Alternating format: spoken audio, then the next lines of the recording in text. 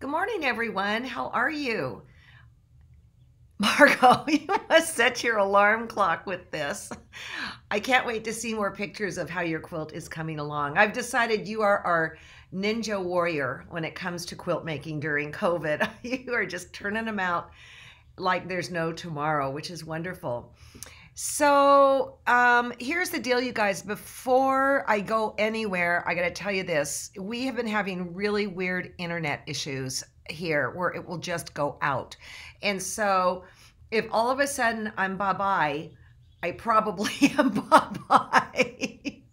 So poor John waited in queue for hour and a half or something for something. I don't know what, but you get online and you have your, yada yada. And it was his turn. The internet went down. I was amazed he didn't split a gasket. Hey, Barbara. Barbara, by the way, thank you for staying in the forum and helping people learn how to upload pictures and all of that. That is certainly not my ball of wax, but Barbara's keeping us straight. And speaking of Barbara Black, she is going to be shepherding us through the BOM in 2021, and we are going to reveal it on November 1st. Stay tuned for more details. I'm going to try and Skype in with Ricky and show you the quilt. I'm very excited about it. It is by somebody who I adore her work, and I'll tell you who, Wendy Williams. Her work is stinking amazing, and I'm so excited about this BOM.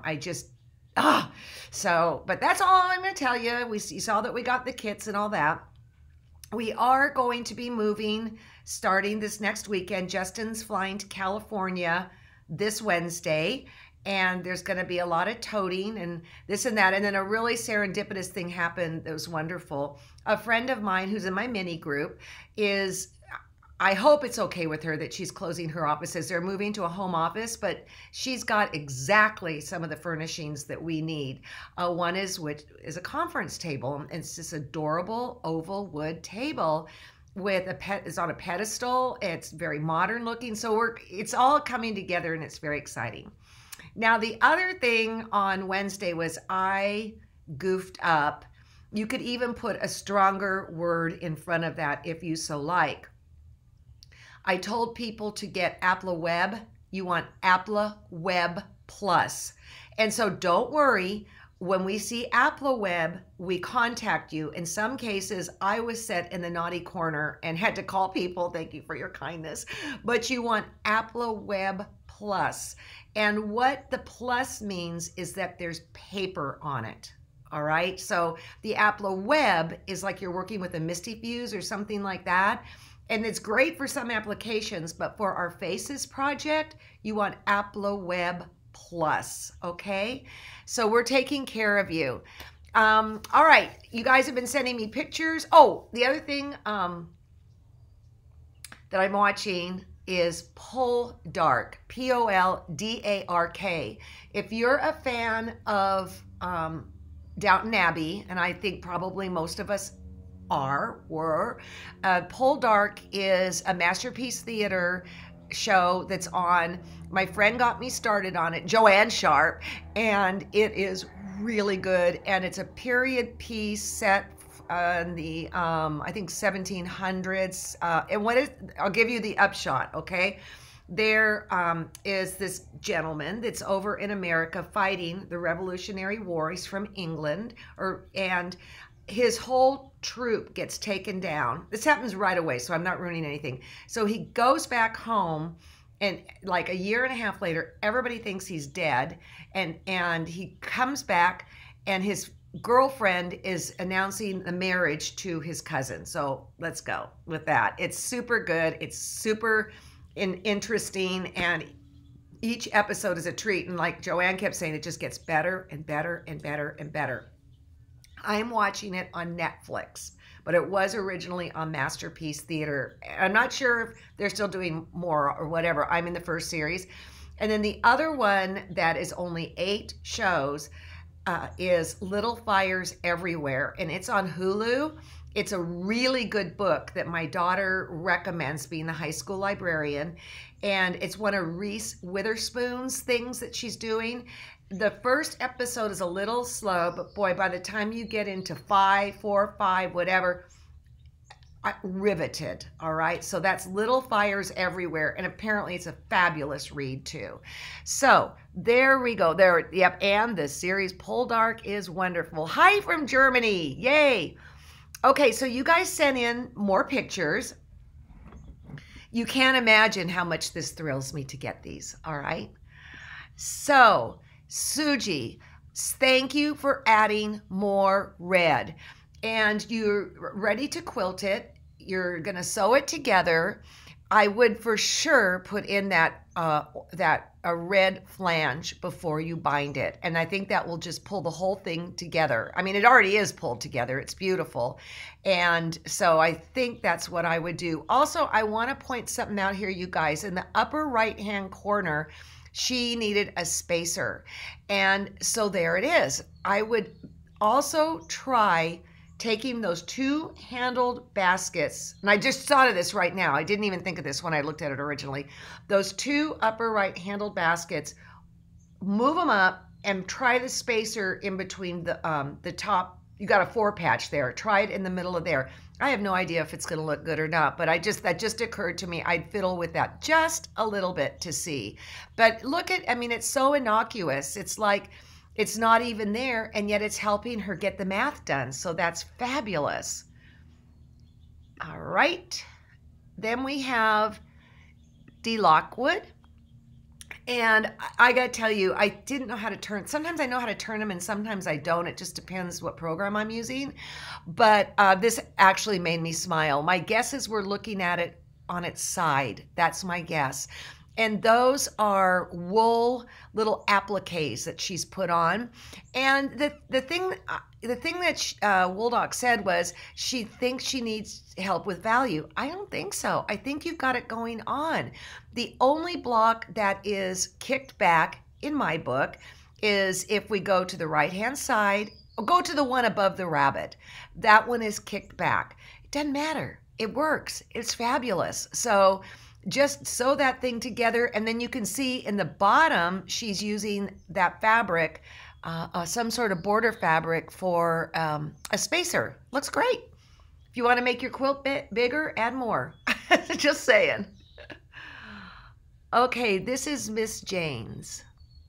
Okay, Miss Jane's, you're ready to do your thing, and guys, I can't make it any bigger because of the picture is a small pixelated. But you did throw in some of that border fabric as spacers. I would not have thought, I mean, I did it on mine, and I'd like to take credit for it, but it was actually one of my friends that said, try throwing in some of that fabric, because I honestly didn't know how to work with that fabric in the basket genre. So, yay. Okay. Red work, Renee. So, this has a whole story with it. And it's in the forum, and I can't remember, but it's being given to somebody, I believe, whose name is Violet, or it was named after a great grandma who was Violet, or something like that. I love the applique. It's fabulous. I'm gonna give you one cautionary tale, and maybe I'm being a weirdo about this, but you've got, if we take the square on point, I'm gonna say, just be aware of this, okay? And I'm not saying it's right or wrong.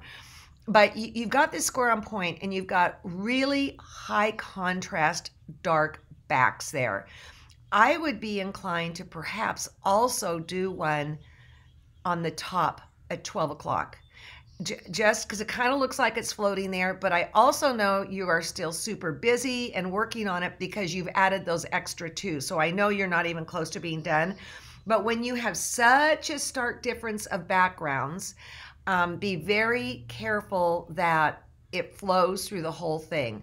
And I'm telling you, I wish we were in a class together, because I may ask you to try something and it doesn't work. This is where you've got to trust your design sense. And you guys, you are designers. You would be making quilts. So, okie dokie. So, quilt bobbin. Your names. love it. This is great quilt bobbin. And I want to just say one thing. Before you sew the whole quilt together, and you've got some spaces to fill in and things like that. So, and I guess I'm saying this to everybody, get those handles sewed down at that before you piece it all together. I mean, you can do it after, but it's just kind of a pain in the behind.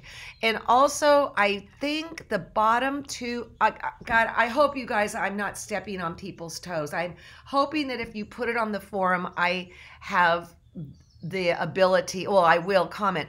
Those two bottom baskets that are upside down, I think I'd turn them around. Everybody else is marching straight up. And so I think I would want them all to march up. But I will tell you, in the olden days, you would find quilts, say like baskets, where half of them would be facing one way and half of them would be facing the other way. And I think it was so that when a person walked around the bed, they were looking at it correctly. They were never looking at it upside down. So, I mean, there's that too. I love, love, love historical old quilts. And in fact, the lecture that I'm giving for guilds, one of the things I'm talking about is when I find a crazy, crazy old quilt that's insane, how I make it into something contemporary. Okay, we just did quilt bobbin, and this is AMB. Wow, this is fun. And I'm going to tell you something, AMB. The flowers that you're putting in those center baskets knock my socks off. Love it. I love the scrappiness of this. However, I'm going to ask you to do something with this. That upper, the four big baskets, the upper right with that polka dot background, I love that. I could see a whole quilt out of just those baskets with those crazy, fabulous, playful applique. But I would like to see that black and white, or the black polka dot on white, in a couple other places on the quilt. Even if they were in, I mean, I don't know if you're done making baskets, you might be, but even if they were in just squares, like you've got a square that is below the bottom left basket, you've got a square to the left of the bottom left, you've got two squares. You could do pinwheels, you could do whatever, but I want to see that polka dot fabric in there more. It is making quite a statement, and do not take it out, because to me, it absolutely sings. And it says, come play with me. That's what that says. Okay. Okay, Miss Rays. Thank you, thank you, thank you. Everybody, we are going to give Miss Rays a standing ovation for this, okay? Whoa, whoa! I love this. And I love this because in everything, give thanks. In everything, you guys, because we're just going through some really crappy times right now. And here we are as a virtual guild, being able to hang out together. I look forward to meeting all of you at some venue. And and I believe Miss Ray said that this challenged her. And I love that border. And I'll give you a hint that our Hanukkah Christmas quilt is going to have a fun applique border. We're going to do it all fusy, down and dirty. But in midst of everything that the world is going through, in everything, give thanks. Kind of reminds me of the dancing guy that I showed on Wednesday that I put on my Facebook page. You can look at the world one way, or you can look at the world another way.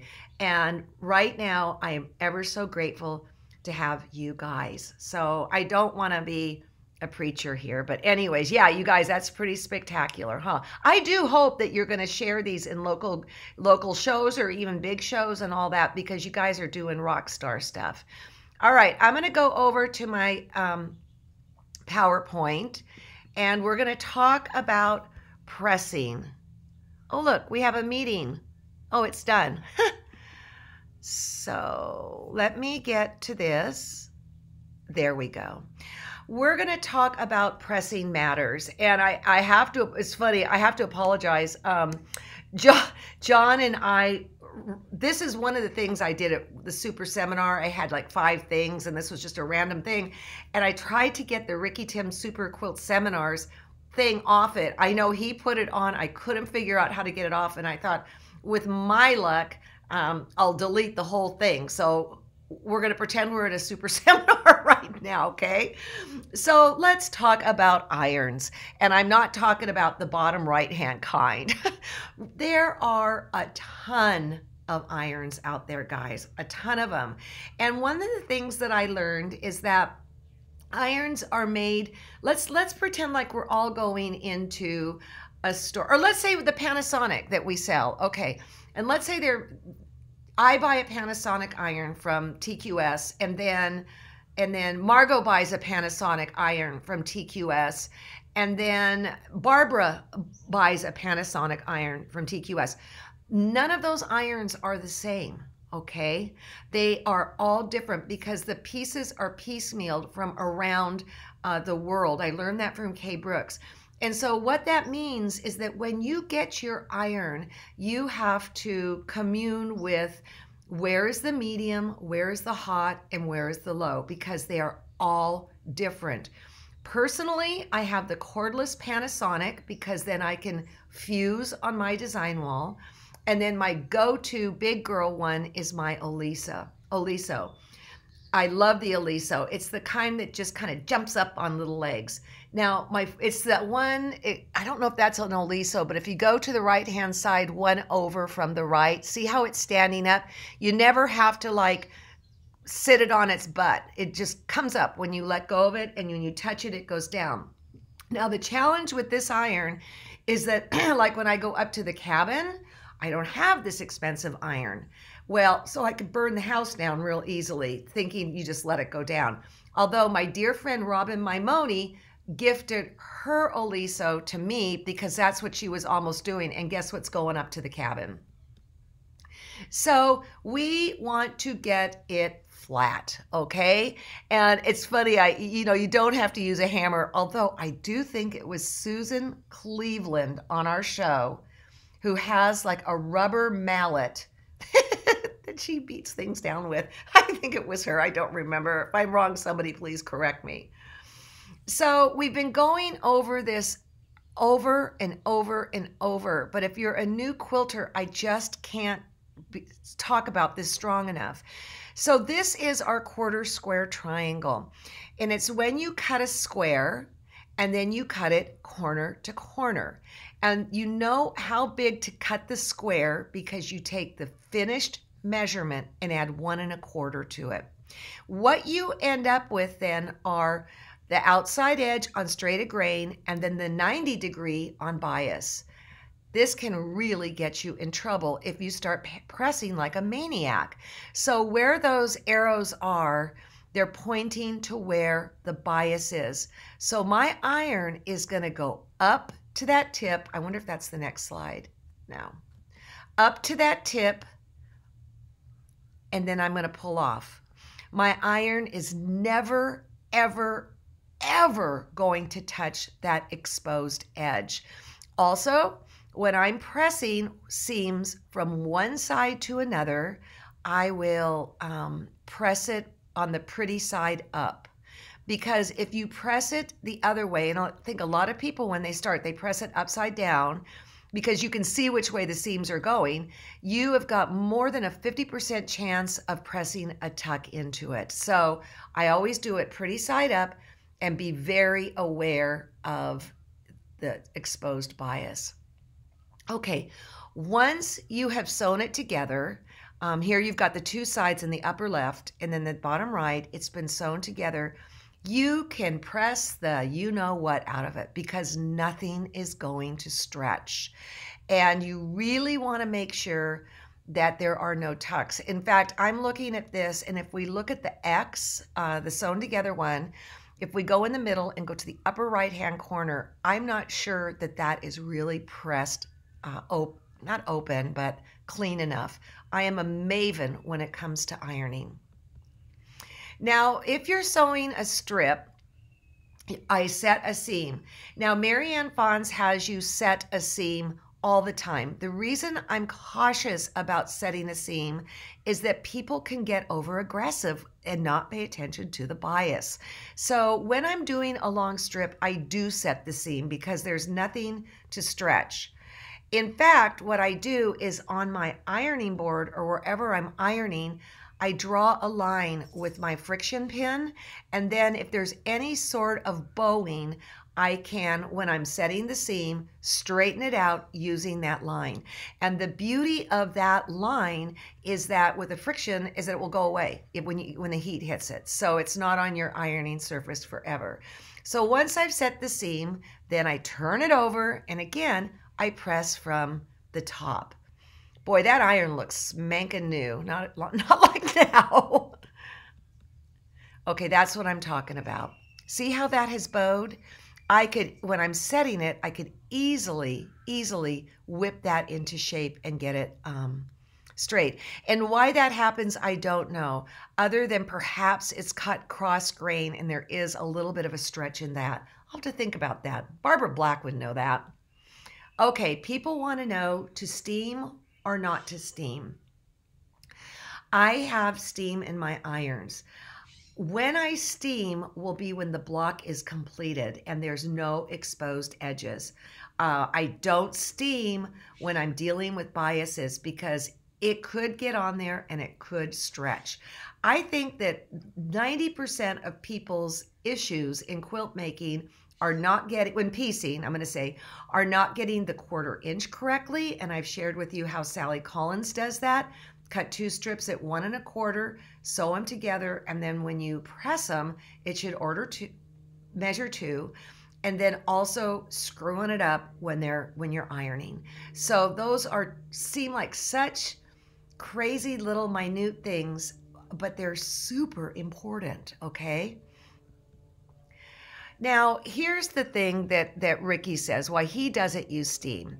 And it's because irons get incontinent. And it's true, they do, okay? Irons do break. They are not, it is not a purchase that you are making for your lifetime. It's just not. I mean, if an iron lasts me 4 years, I am thrilled. So this can happen when you leave water in your iron. So like, let's say I've steamed stuff and I'm done for the day, I would get that water out of the iron. So we've talked about pressing seams from one side to another. Now, what about when you have seams that are opened? And I have to tell you, I believe I pieced this on the Philip and Naylor show. I don't know the show number or anything like that, but we were on location in Texas, and we were in Cynthia England's house. We were in the kitchen. Wow, I remember this like yesterday. And then Philippa was on, and boy, did she wow us. That was a good show. It's on Trapunto and all that. But anyways, when I've got more than 6 seams coming together, I consider pressing open. And in this case, I've got a bazillion seams coming together. Yeah, I just had to show off. Okay, so when you press seams open, now you're going to press from the wrong side, because how else are you going to do it? And that's when my little fake fingernails come in real handy. But there are sewing hams that you can also use to help open seams up. So now let's talk about your ironing surface. Oh, wait, I want to back up. One thing really important. If you are pressing seams open, you're going to want to make sure that the threads are of a suitable match to the fabric. So in this case, I'd probably do an off-white. And the reason is let's go and pray. Let's put our hands together like a little kid is saying, now I lay me down to sleep, okay? You've got your hands mirroring each other. I want you to keep your pinkies touching each other and open your hands up like you're reading a book, okay? So that's what you're doing with this seam. When you've opened up that book, you will be able to see the thread colors going across. So if I had like a dark thread in there, it would show, all right? And let's say one side were dark and one side were light. I might do a dark thread on top, a darker thread on top, like a gray, and a lighter thread on the bobbin. But I've never really mentioned thread color to this point, and it is important. All right, pressing surfaces. When I am doing my piecing, I am on a very hard surface. Well, fairly hard. I love the wool mats. Actually, we're coming up with one at R&K that's going to have a wool mat on one side and a cutting mat on the other side, and it won't warp the cutting mat because you know, you guys, if you put that wool mat on your cutting mat and you put heat on it, it is going to warp your cutting mat. So if you're using a wool mat, make sure it's on an individual surface that is not your cutting mat. The other thing is I do have a piece of board that I've put a flannel on top, what's that called? Batting on top, and then I've put just a muslin on top of that. That's very, very firm. But that's all good for piecing. What about applique? Okay, applique, I want a fluffy surface, all right? Because what I want to do is when I iron it, I want to have the applique going down into the fluffy surface. And the fluffy surface might be a towel that's folded in half. It might be 2 hand towels. If you press it the other way, it will smash it down flat, and you do not want that. You want to keep dimension to the whole thing. So see, boy, I started this 100 years ago in a Gwen Marston class, and it was so much fun. And it's all done by hand, and you can really see how crappy it is.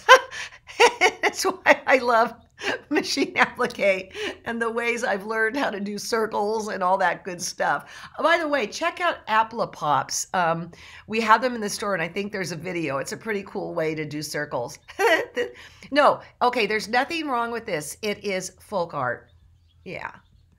Now, the same thing with red work, guys. You are not going to want to smash it down. So when you go to press your red work, turn it upside down on a fluffy surface. So I'm going to escape and see what happens. If I can get back to my eCam. I did it.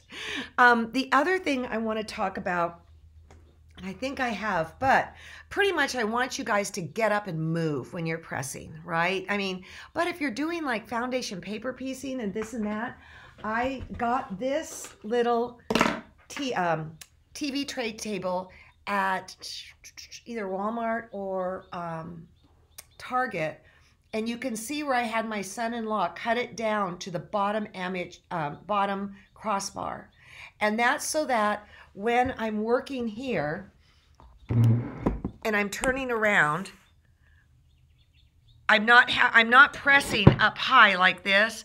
I'm down lower, so that is extremely convenient. All right. I haven't talked about this for setting the seam. Once you have completed your block and you've pressed it, then I will also take this little weight and put it on top, and that helps even make the seam crisper. So while great grandma used these in the olden days to iron, she must have had a hot pad or something. These are great for setting. They also have clappers, is what they're called. There's a lot of different clappers out there on the market, but I would check your local thrift shop for this, or your antique shop, because this is just marvelous. And I don't bring it to the set because I'm afraid it's too heavy. I mean, what does this thing weigh? 15 pounds? I mean, I don't know. So here is the other thing. Oh, here's an interesting tidbit. Speaking of in the olden days in this, we were on a cruise. Oh yeah, I want to tell you one more thing. I'll put this in my lap so I don't forget it. We were on a cruise, and we were in Paul Revere's house in Boston.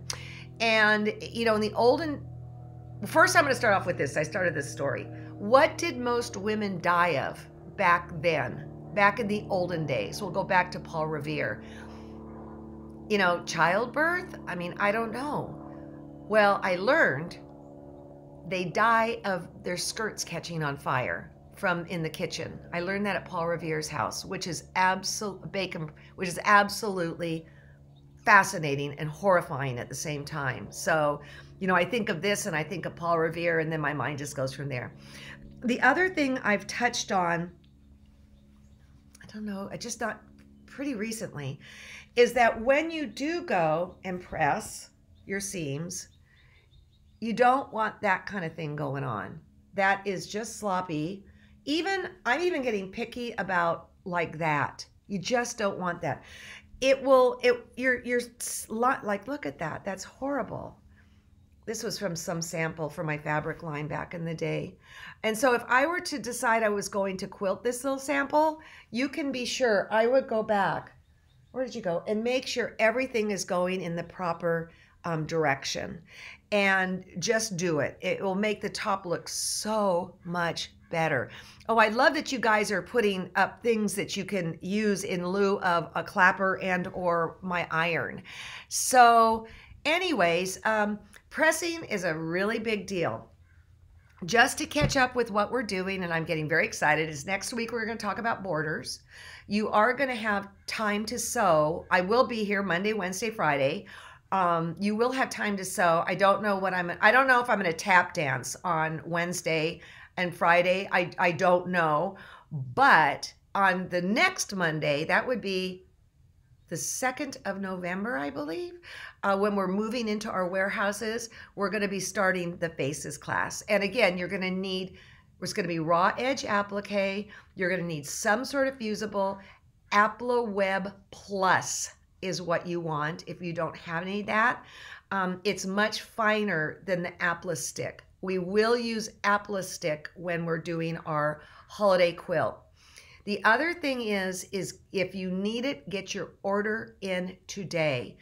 On Monday, Suzanne and Julie will be filling weekend orders, and on Tuesday, and then the store is a little bit, going to be a little bit shut just for a week while we move.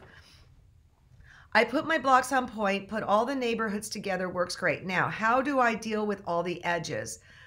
Points that aren't necessary, the same size as the triangle. Any suggestions on easy remedy to inconsistent triangles on edges? From Susan. You're going to have to just fill in, I think is what you're going to have to do, maybe with quarter square triangles.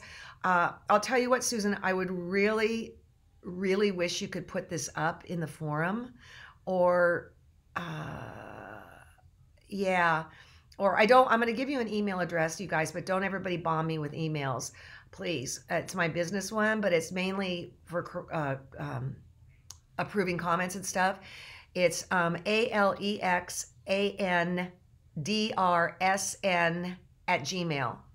I really need to see this, because I know as soon as you do put things on points, things can get pretty wacky on the edges. I know that's true. Is there any way to keep the Panasonic cordless iron at the highest heating for more than a couple of minutes? No. See, and that's why it's not my primary iron, okay? But for over here, it's absolutely fabulous. If you do not steam while piecing, do you use best press or just press dry? I will use best press if there are no exposed biases. I will typically use best press before I cut into the fabric and or when the block is finished. The truth of it is, I usually don't best press before I cut into the fabric. I just make sure everything's flat and beautiful. But if it's looking a little like it needs a little attitude adjustment when it's all over, I would think nothing of I would put best press on. Pressing is not ironing, and ironing is not pressing. That's exactly right. Ironing is what I did to this blouse, okay? Back and forth and up and down and side and side. And actually, somebody else even, I'm wondering if it's you that wrote me this and I forgot to say it. Pressing is you go down, you come up. You go down, you come up. I'm telling you guys, it's a make or break it, okay, if you get goofy with your ironing. Starch before cut. Okay, I just said that. All right. Could you repeat what papers we need for applique? It is called Appli-Web Plus. It comes on a roll. It is extremely sheer and light and lovely. Hold on.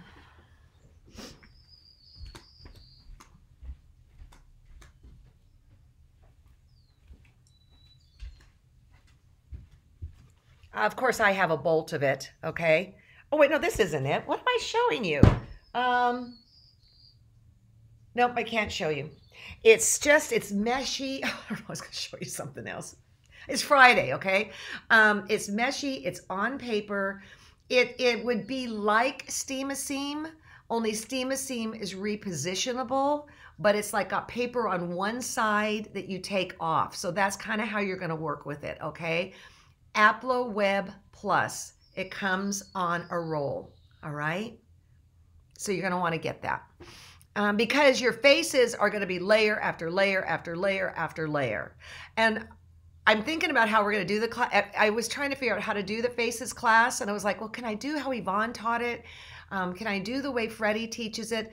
No, I'm going to do the way Alex does it. That said, go watch Sujata Shah and Freddie's show, and you can see how Freddie, you'll see a ton of Freddie's faces, and she does it different than me. And I just think it's all so exciting. I can't stand it.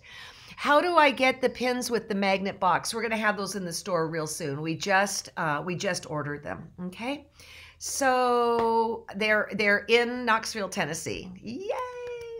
Okay, guys, have a great weekend. On Monday, we're going to talk borders, and that's when I'll do the big reveal on mine. But I'm still questioning one part of mine that I'm going to want your help with, okay? So, yes, I love my birds singing in my background. I do. We have a bird haven in the back. Well, a wild bird haven, and on that I'll leave you with one cute story. My friend Margaret Peters, many of you knew her, she had an aviator in her backyard, and her grandkid came in and said, Grandma, I opened the door and let the birds go on a big fly. Goodbye.